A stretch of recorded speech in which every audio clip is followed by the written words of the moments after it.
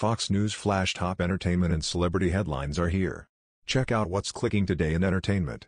She was an unsuspecting radio station intern in 2003 when she pursued what she thought would be a career, making interview with a Airbase superstar, R. Kelly. Instead, she had a horrific experience while locked in a darkened room for days. She's now testified years later in lurid detail. She said she still lives with a strong belief she was drugged and violated by Kelly while she was unconscious. "I was sexually assaulted," the woman told jurors on Thursday at Kelly's sex trafficking trial. "It wasn't something I invited." The witness, who testified without using her real name, became the latest in a string of accusers to take the witness stand against Kelly since the trial began in New York City on August 18.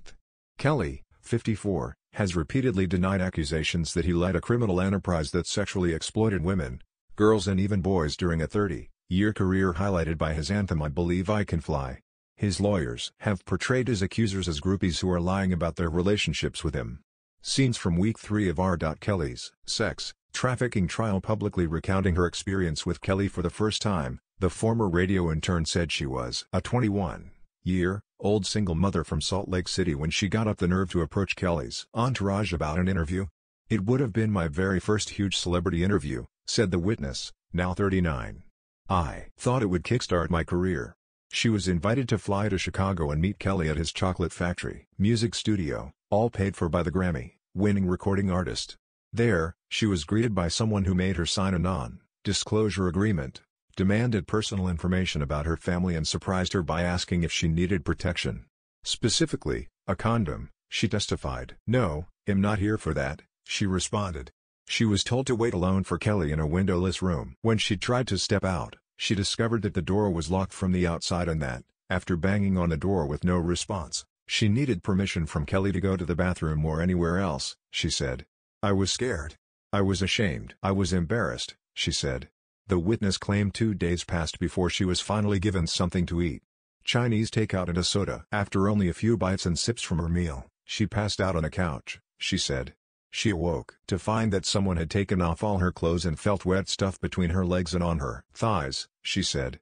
She also spotted Kelly in the corner pulling up his pants, she said, making clear to her he had assaulted her. R. Kelly appears during a hearing at the Layton Criminal Courthouse in Chicago on September 17, 2019. Antonio Perez/Chicago Tribune/Tribune News Service via Getty Images. Witness testifies that R. Kelly shelled out $200,000 to settle an STD lawsuit. Kelly left the room, saying he would be back soon, she said, the last time she saw him. What felt like another few days had passed before she was given a flight home, she said. She said on the way out of the studio, an employee warned her to keep her mouth shut about what had happened. The way it was put, "Don't F with Mr. Kelly." She took it as a potential threat against her child and family.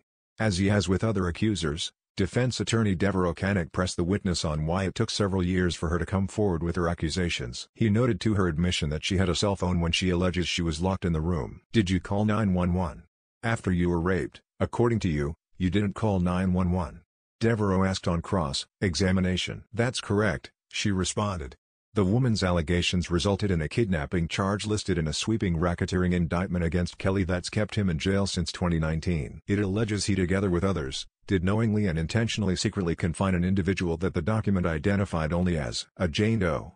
Click here to get the Fox News app. Another woman who testified on Thursday was someone who appeared on a sequel to a widely watched documentary series, Surviving R. Kelly, that portrayed him as a sexual predator. She has described having a tumultuous relationship with him but hasn't directly accused him of any crimes. The government instead was seeking to use her to corroborate testimony from other accusers that Kelly used spankings and other discipline to make women he was allegedly exploiting stay in line over months or years. "It was fun in the beginning," she said of her time with him. However, she said, it later became controlling.